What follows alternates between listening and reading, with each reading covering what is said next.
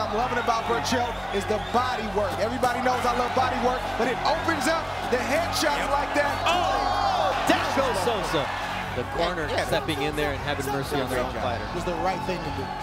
Vamos a esperar la pelea de Valdez. Y bueno, si gana, aquí estoy listo. Si quiere este cinturón, aquí está, le va a costar.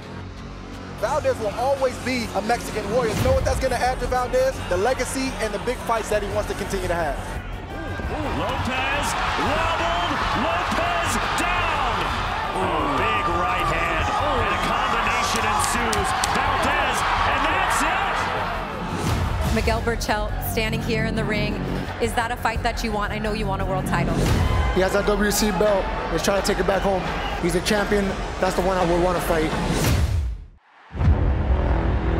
It's going to be a collision between two runaway trains. Well, the trains are getting ready. The coal is getting shoveled into the red-hot engines. If you like offense and very little defense, then sit back and enjoy. You know that old adage of hit and don't get hit? It doesn't apply here. Mexican style.